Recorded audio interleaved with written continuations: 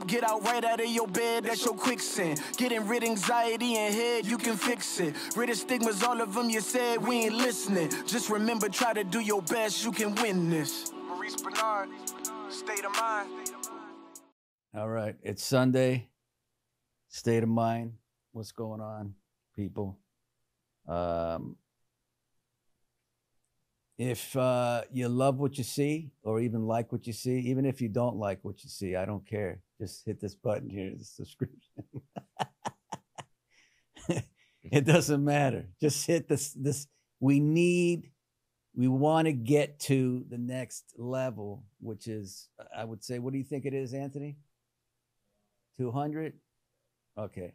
And we'll get there. But anyway, aside from that, who I have today is, well, before I get to this person, you know, I like to tease and then show who it is. And you're gonna love who it is because he's very good looking.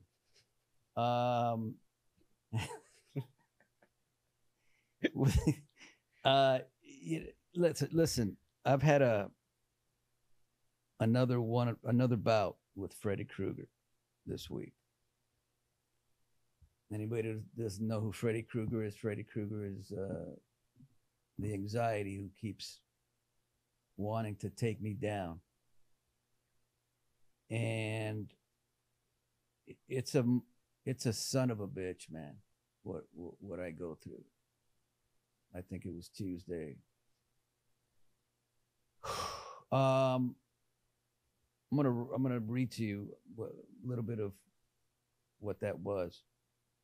And it goes something like this. This is what I wrote in my journal that I've been doing every morning. I journal and it's great. I do some prayers so here it is. Exactly word for word. Wow. It's been an incredible couple days. Felt like I was in hell, trapped in my own nightmare of thoughts. Your thoughts just control you, and the fear is so painful.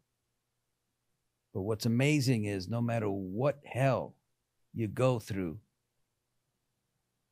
it's just a couple of days, you can pull through. Prayer, exercise, family, little meditation, breathing, you can get through it. And you feel stronger. Thank you again, Lord, for taking care of me. I love you. So, with that said, my next guest gave me his book, which is amazing because it's called The Epic Journal. And I got to be honest with you, it's like amazing how things happen. It's a cool ass the way the book looks. You gotta, let me tell you, people, go get this book, The Epic Journal. Okay, but what's amazing is I've never journaled. I've never done, only in the last 3 weeks. And then he comes in, he gives me this book, and I had Googled him. The book was, and I wish I would have read the book before he came in because I really wanted to read it. Not because it's, a lot of times when guests come in, I kind of, take a little bit here, take a little bit there. I don't read the whole book, but I really wanted to read this book. Anyway, he is the author, obviously, of the Epic Journal and owner and CEO at Epic Journey. I'm going to get all this right. The founder and manager of Fresh Start of California. Fresh Start is where Lindsey Centanni works, and my daughter is part of the team. And they're the ones who told me about this person and said, oh man, he's cool. They didn't tell me he was that good, as good looking as he is, but they did say he was incredible and this and this and that. So here he is, Preston Durnford. How you doing? How you doing? Yeah, I appreciate that intro.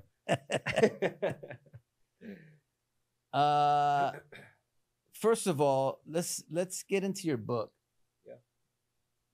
What's in your book that could, potentially change somebody's life? Or well, just like you said, I mean, a lot of people that I've known, even around a lot of high achievers, never really knew how to journal, in what way, like how do I go about this, and a structure to it, or different, stream of consciousness style, or how to prompt yourself, talk to yourself as your higher self. Right. So, what I did, is I just structured it in a way, fortunately with a team of other clinicians and writers and editors and stuff, and put this whole thing together to where it's just prompts throughout the whole thing. There's 28 principles in it, and so within the journal, it just kind of gets you to stimulate these thoughts, these things that you already know about yourself, but by asking the right questions, then they'll start to come out. Typically in a lot of self-help books, it's kind of like telling you what to do, but I wanted people to come up with their own ideas. So I put examples of everything and a lot of different questions, and then spaces for you to write. So yeah, it just kind of gets you to find out who you are, where you want to go, on the spirituality side, there's like one of my favorite ones is like principle 21. It's your spiritual geography. Like, where is your sacred space within your house, within nature? Yeah. Getting people to understand how healing nature truly is and how to use it. We know these things, but it's like, I found out with a lot of people know a lot of things, but very few execute on those things that they know. So that's right. Yeah. And I find the same thing, where a lot of people talk like they want to do things. Yeah. I won't mention any names. I got actors at General Hospital who I know can be very successful. And not just on the soap opera, like do what I'm doing, social media, blah, blah, blah, because it takes work. Yeah. But I'm one of those guys that's when he says he's going to do, most of the time I do it. I just that's the way I've always been, even though sometimes it's painful. Yeah. But there, guys at work that I'm like, and I keep just telling them, do it, and they're like, yeah, but they never do it. Yeah. I mean, they're successful in one aspect, right? Yeah, get you. So one of my favorite quotes, his name's it's by Miyamoto Musashi. He was like a Japanese samurai, I think 15 or 1600s. He has a book called The Book of Five Rings. It's a really short read. But he has this quote. It says, once you understand the way broadly, you'll see it in all things. So once you're successful, you're great in one aspect, that translates over to many things.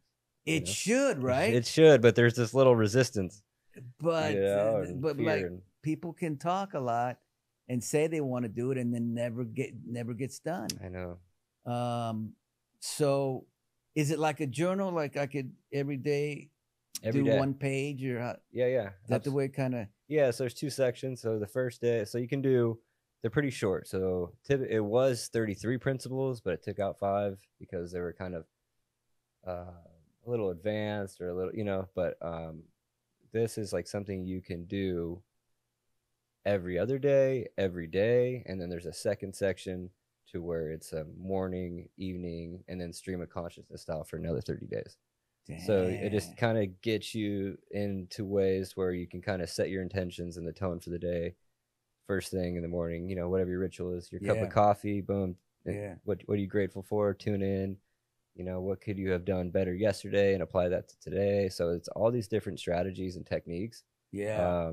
How to apply into your own blank journal by the end of it. So at the end of it, it's like, go off on your own journaling journey and learn how to design your life and dreams, and throughout.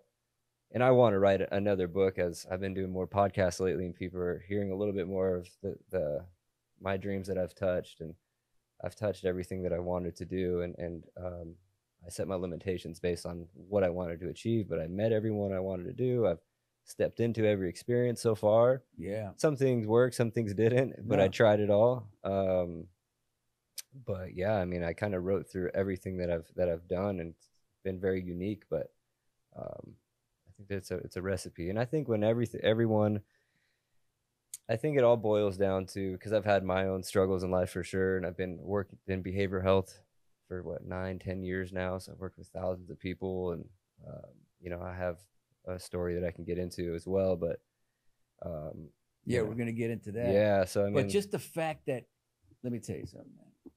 What you do with Fresh Start is,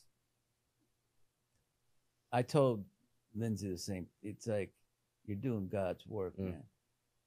And you know, in my eyes, you don't have to do anything else.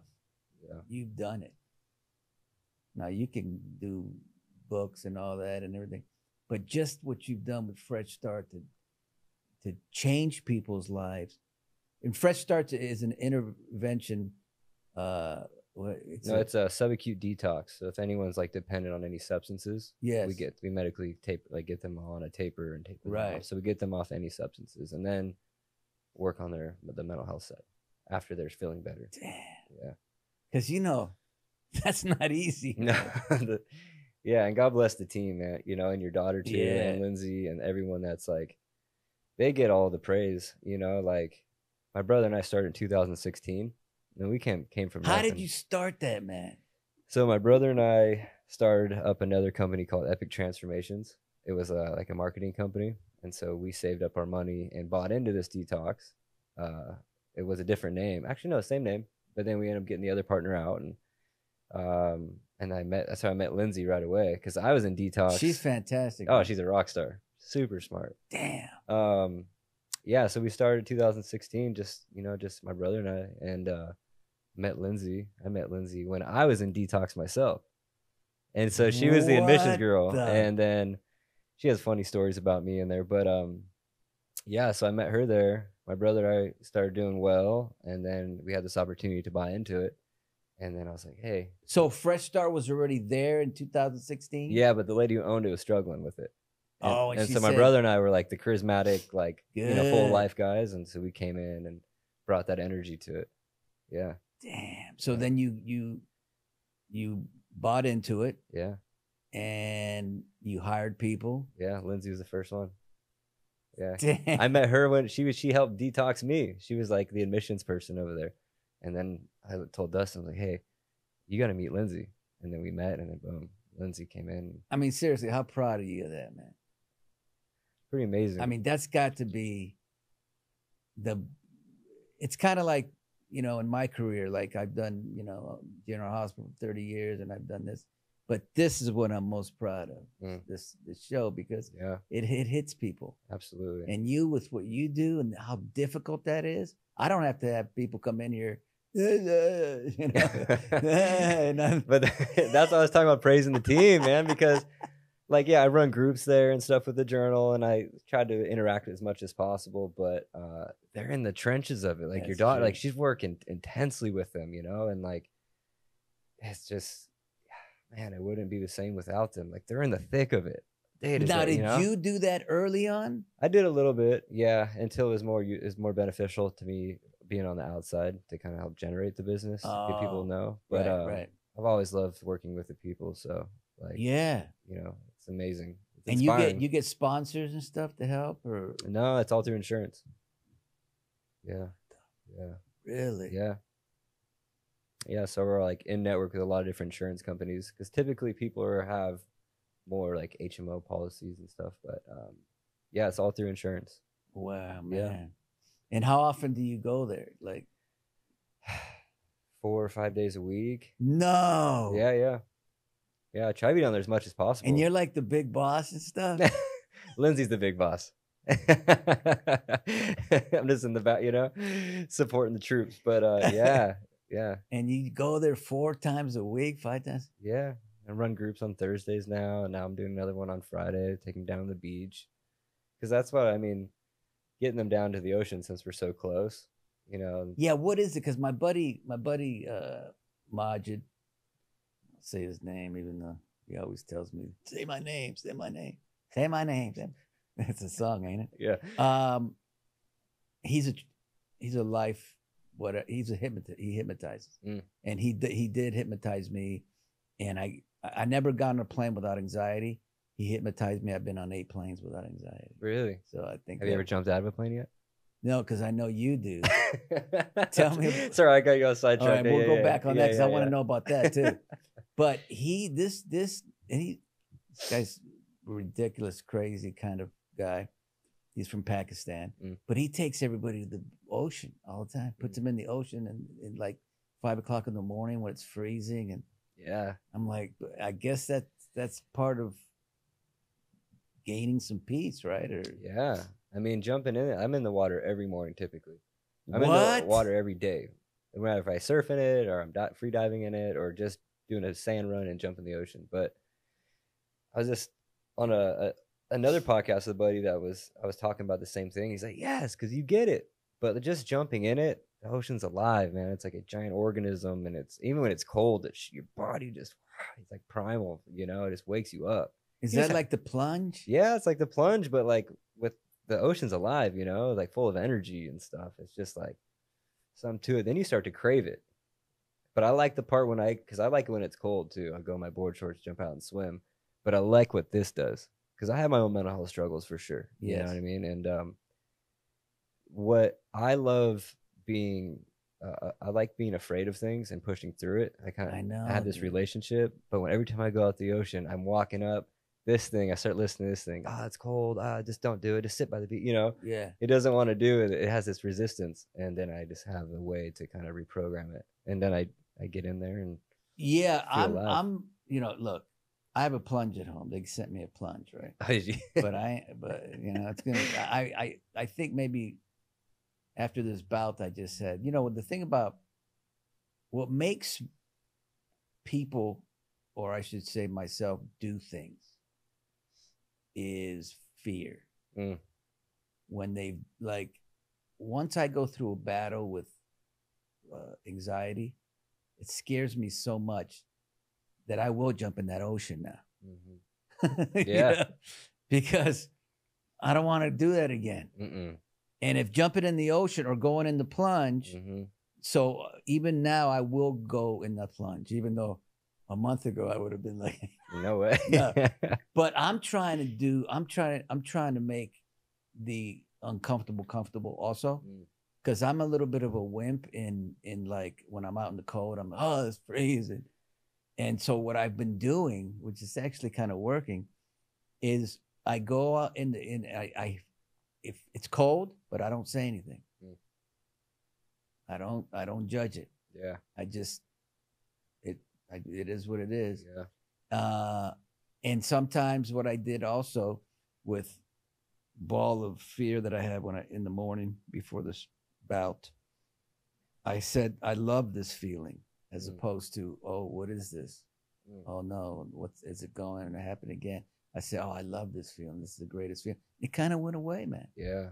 Because you got to sit in it. You do. Right? And you got to feel it to heal it. You know? So what's your mental health?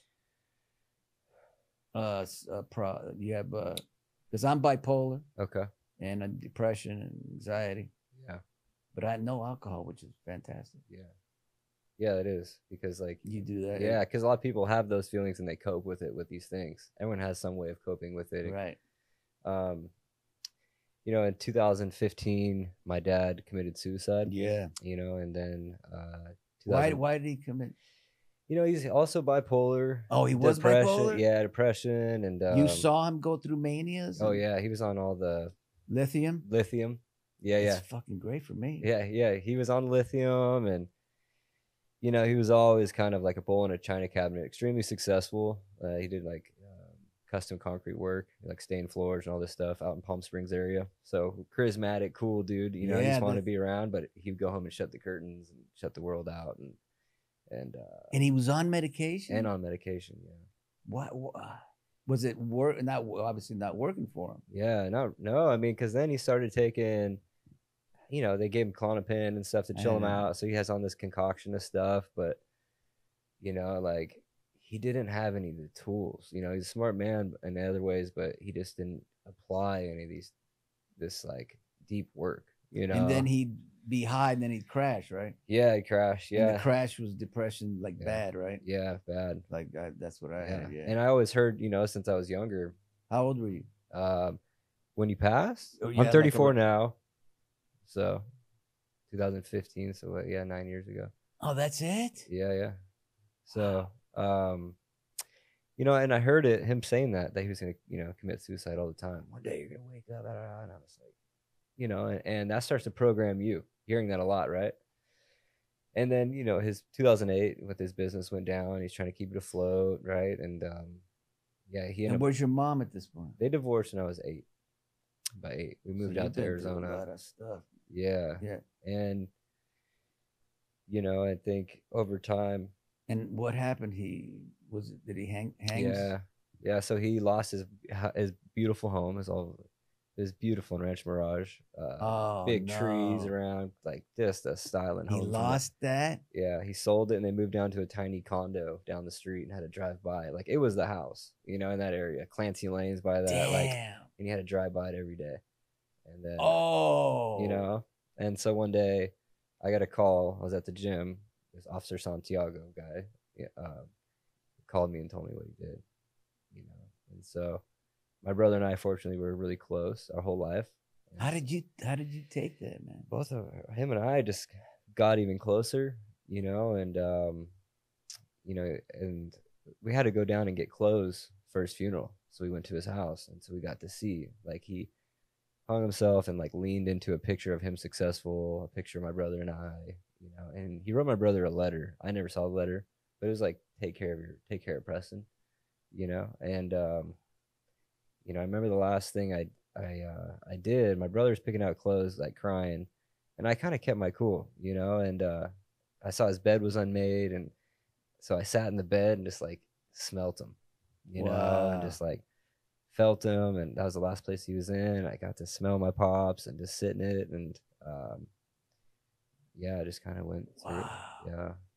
Yeah. And then what happened? I mean, did you go into any kind of depression or? No, so my background before that, though, I was addicted to heroin for a long time. Oh. Yeah, I started when I was like 18 or 17. You know, my older brother started doing it, then I followed him. What is that? But we were a year sober before my brother, before my dad passed. So I was about, I got sober 4/4/14. He passed December 21st, 2015. Lucky. So I had a little bit of time. Lucky. But I didn't, yeah.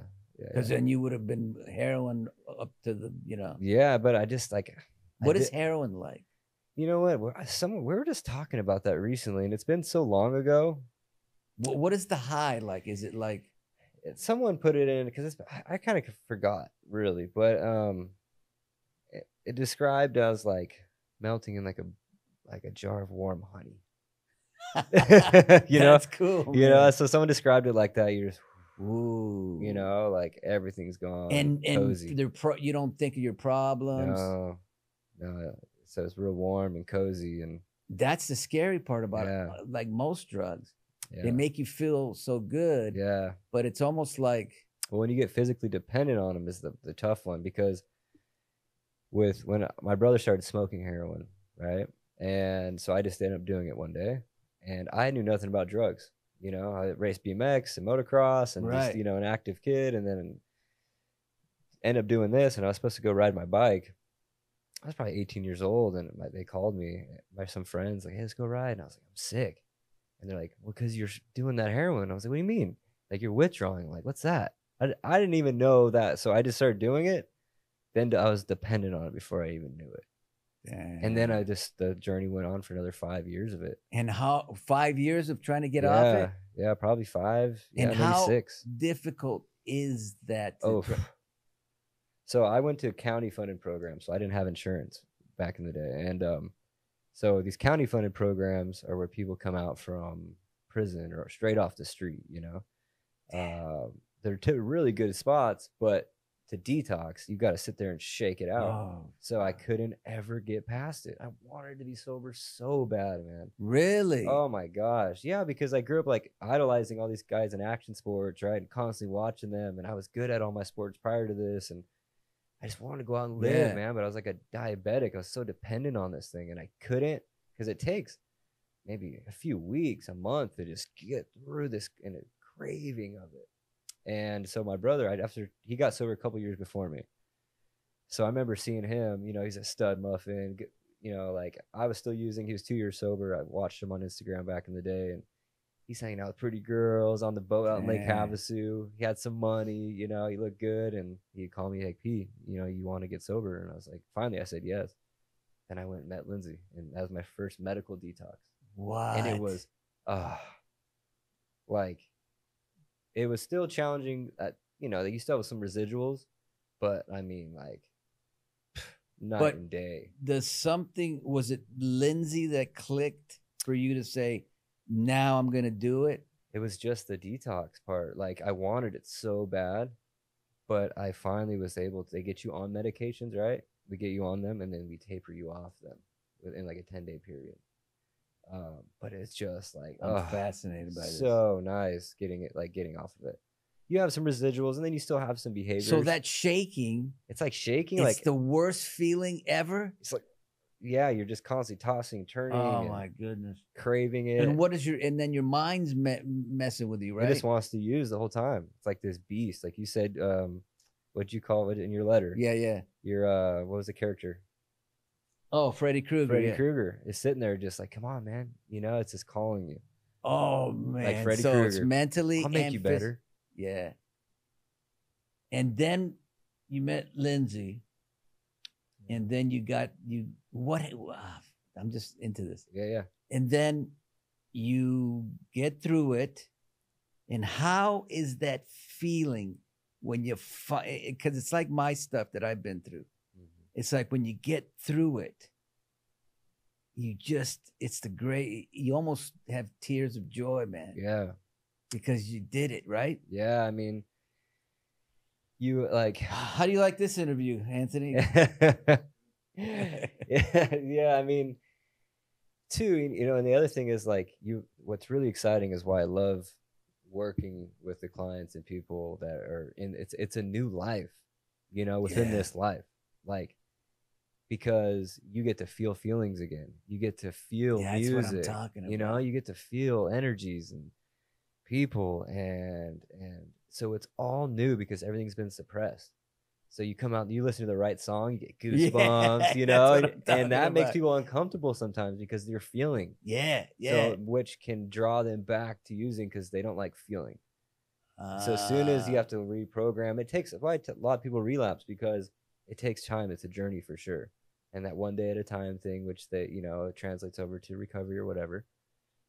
But it's this whole process of getting comfortable with your feelings and going deep and being willing to peek behind the curtain of things you did and accept them, you know? Yeah. And to love yourself. Yes. And there's another thing. I hate talking about it so much because it's, but I'm into it. Also, ego is a motherfucker. Yeah, it is. And maybe some people don't think they have an ego. I'm trying to chop away at that son of a bitch because mine was really out of control for a long time. It tries to take you out. Completely. Completely. Yeah. And now that we're talking about drugs and alcohol, I won't get into it, but I have two friends who they're not here. And they're both bipolar and alcohol and whatever. But yeah, you know, you start putting in ego, alcohol, drugs, mental illness. How do you get through that, man? I know. Because I know with just my stuff I have none of other stuff like alcohol and all that, how difficult that is. I can't imagine with everything else, even for you with trying to get off heroin. Yeah. I mean, son of a. Yeah. I mean, when people really want it to, I'm like, you got to fight for it, you know, and then you don't have to anymore. It's not always a grind. You know? Like life gets lighter and it's, you know, like it's no longer an option anymore. But you got to get through this period of the season of it to where you have other coping mechanisms and stuff like that. Like that's just like, we know what that does. And if you truly love yourself, you're not going to go and do these things. Exactly. So the biggest thing is like what I tell everyone is like, you got to learn to be your own best bud, you know? And that's why I publish this, because this teaches you how to become your own best friend. In the dark times when no one is there available to call or anything, you have you, and you have a pen and paper, and you know, like, you have these different ways of your own perspective on these things, you know. So Do you have any cravings now? oh no. I stopped. No. That shit that ends? No, I have this crazy. I just did some body work actually yesterday. Her name's Leanne. God, honey, what's Leanne's? What's her company name? She's not there. But anyway, her name's Leanne. She owns a place called Divine Experience, I think, in Laguna. Right. And I did it yesterday morning. It was like 90 minutes, and it's all body work, you know, because like your body can store these things within it, right? And so she will pinpoint these areas. So I never, she doesn't know nothing about me, right? So when you're going in and getting hypnotized, it kind of falls in line with some of this stuff. So there's a book called The Body Keeps the Score, which is pretty cool, but similar to this. So she's saging me yesterday, right? She's like, what's going on with your mom? I'm like, what? And then this is before we get into the body work. It's all energy healing, sound bowls. Wow. She's working through my liver and pinpointing and just asking me. She's like, what? No, nothing about me. What happened with you? What happened to your dad? I'm like, wow. And down by my ankle, right? Yeah. And then she goes up into my knee. She's like, what happened to your brother? I'm like, and then going into deeper, really, she's like, your brother's trying to come through and you're, you know, suppressing him. I'm like, She didn't know anything about it. I'm crying. And she's, as I'm on my back, she's going through this. She's like, you need to accept that your brother and your dad passed, and you're storing so much of this in your body. And to the point where I ended up getting diagnosed with a blood disease. It's like 1 in a million. It's like my hands get really red. And she was telling me, she's like, because you haven't dealt with these deeper things, which I thought I did. She's telling me like to say these things out loud, you know, like, Dustin, Dad, you know, like, I accept that you're gone, and all these powerful things she's saying. And she had me say this one thing. I can't really remember because it was just so much. And I'm sitting there, I couldn't say these things because I was like saying goodbye to them even more in a deeper level. Yeah. And I was just going through it. But when I walked out of this thing, this girl, like the work she did, the deep. Who is she? Maybe I should go. Man. Well, afterwards. It was incredible. Hook me up. Yeah, for sure. It was the most. Now, your brother died. I didn't. What happened? Yeah, 2015, August, I think 19. Of? 2019, I'm sorry. 2019, he passed. Damn, just recent. Yeah, so he started, you know, like fentanyl, as you've heard. Oh, my right? goodness. Is a crazy thing. Back when we were doing it, wasn't around. So he wouldn't go and do heroin because he would mess up and get well, and have, you know, and he would try to drink. Yeah. And, you know, he was just wasn't really geared to go out and try to be and have a cocktail again, or he always ended up going full speed. But he went out and got one of these fake pills. It looks like an OxyContin or something like that. But it was a stamped pill, which they do these days, which has fentanyl in it. And so he went out on a fishing trip with our doctor at the time, and someone that did business development for us. And we got a call at like 8 o'clock at night, and you know, my stepdad's crying, you know, Dustin passed, because no one can get a hold of him for a day. So apparently when they were about to leave, they all did their boat trip, they had pizza, he went to his truck and must have took it or snorted it or something like that, and just fell asleep with his truck. Wow. Apparently they found him with the truck running or something like that the next day. So yeah, that was August 2019. Yeah. Damn, man. Yeah, we were close. Oh. You know. So, you know, I mean, I think it's a different game changer. People that used to dabble with certain substance, people go out and do some cocaine, right? And be cool, you know. And it's a different ball game. You know, people don't know. Like, in the work that I do, I get to see what happens in the shadows of society and the things that are happening. Yeah. That they're really not broadcast, or people really don't know too much. There's some good stuff coming out now, but man, people are passing from, you know, like laced weed with fentanyl in it, and these things, like, it's a different ball game. So people that used to dabble, aren't. But I think, you know, because you got a great head on your shoulders, and you know what you need to do to get yourself, like you went to this lady with the body thing, and you go into the ocean, That's what's saving you. That's what I'm addicted to. Right. Like, listen, I want to Lucky, live dude. light, man. Yeah. You know, because I've lived dark and I've had those whispers I of get like, it. you know, what my dad did, and I don't want to live like that. So I Yeah. will go deep as possible, find the right people, push my brain, push my mind into the ocean, and run and go deep, because I found that you can just it's, you may think you're light, right? Like you may think like, oh, I've done some work this, Yeah. until you do the right thing, and then like I left that energy healing yesterday crying, because I thought Amazing. I do all the right things. I left that, man, Yeah, man. you know, like gliding. And I was crying out of gratitude, because course. I thought I was doing enough, and then I did it with her.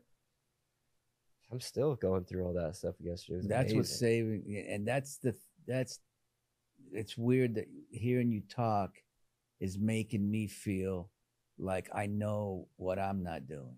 Mm. Yeah. And I look, I'm trying. Yeah. But I'm not. I need to do more, and I'm gonna do more. Yeah. Because otherwise, the darkness will keep coming. It does. I know.